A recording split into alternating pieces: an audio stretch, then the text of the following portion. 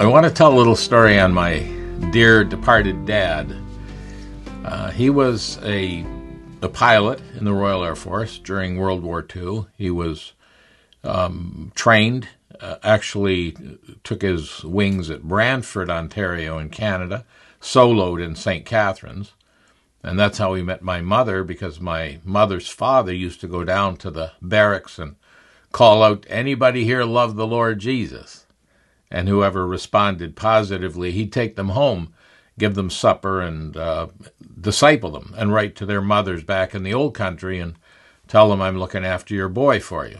And my father was one of hundreds of airmen who went through the home during the war. He returned after the war, and he and his parents settled in St. Catharines, and that's how I ended up being a Canadian instead of a Scotsman. Well, my father was commissioned. He became a flight lieutenant. I think he's only 22 years old. And after some time in the UK, he was sent out to what was then the Far East. He practiced bombing, and he was really quite horrified at the thought that he knew everyone was involved in the war effort, but he didn't want to be dropping bombs on civilians. But it turned out that after he reached proficiency, he was put into transport command and spent the war dropping 500-pound rice bags and other provisions behind the lines, primarily in Burma, up to the hump, over the hump, as they say, up to the Chinese border, providing for the Burmese, the Chindits, and also for British troops there. In any case, there was a staging center in what is now Pakistan, what was then India, Karachi, just outside of Karachi. It was Maripur, RAF base. And tens of thousands of young men went through that base as they were being redistributed to their various locations in the Far East. Now, my father flew a Lancaster bomber. He was the pilot, and there was a crew of 7. Not just the pilot, there was the navigator and the flight engineer and the bombardier or the bomb aimer, and there was also the wireless operator, and then there were 2 gunners, one in the mid upper gunner, and then the worst position in the plane was the tail gunner. You could get trapped in there and not be able to get out to use your parachute and go down with the plane. Well, it so happened that at one point, 5 of the 7 crew were moved off to work somewhere else, and my father was only left with his navigator. His navigator's name was Harry Sutton. He was a godly Christian. And so the 2 of them ended up for quite a few weeks at this base in Karachi with basically nothing to do, waiting for their air crew numbers to be made up.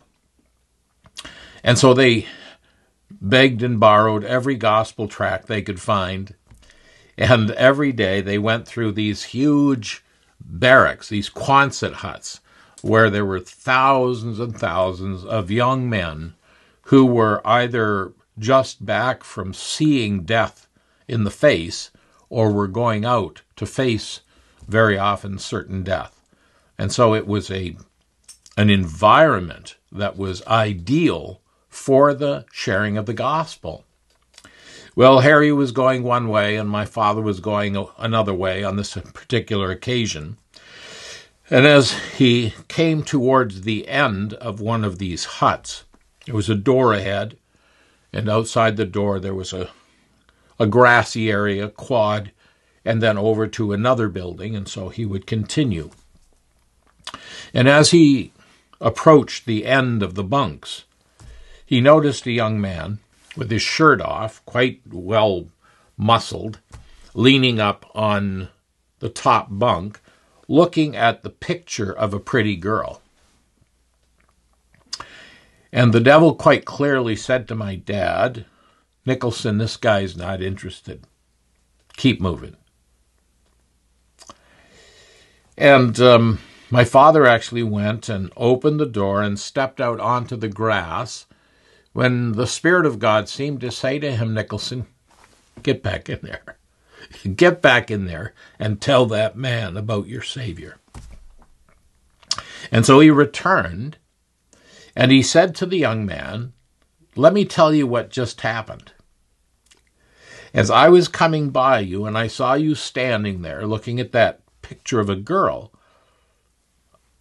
I think it was the enemy of your soul that told me, you're not interested, so just keep moving. But I got out onto the grass in the quad here, and I think it was the Spirit of God who loves your soul and wants to save you, who said to me, get back in there and share the gospel with that man. And the fellow gave a wry smile, and he pointed to the picture of this young lady. And he said, you see that girl there? She's back in England. I want to marry her. But she won't marry me because she's a Christian, and I'm not. You know, we are so easily fooled. We're so quick to misjudge the situation. So that person's not interested. I think of the little verse found over in Ecclesiastes, chapter 11 and verse 6. And it says this, in the morning sow your seed, and in the evening do not withhold your hand. For you do not know which will prosper, either this or that, or whether both alike will be good.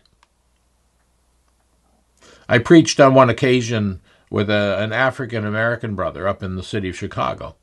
He had grown up in that neighborhood and gone to that Sunday school. But in his teen years, he began to take drugs and got heavily involved in drug addiction. He drifted south, ended up living on the streets, and one day sleeping on a park bench. A Christian came along and showed him kindness and said, come on to my house. I'll give you a place to shower and a change of clothes and something to eat. And poured into his heart the love of God. And at that point, this dear man was overseeing 5 rescue missions in the area of Memphis, Tennessee.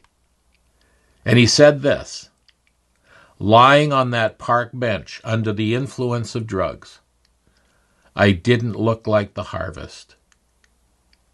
I didn't look like I was a soul ripe for picking, but I was. And so, Christian, as you move through life, the enemy will use this lie. He's not interested. She's not interested. How do you know?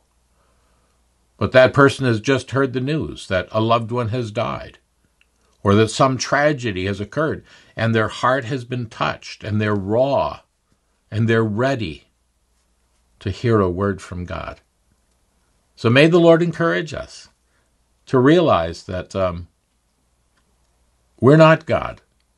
And when he prompts us to say something, do it. Because you never know which will prosper, either this or that, or whether both alike will be good.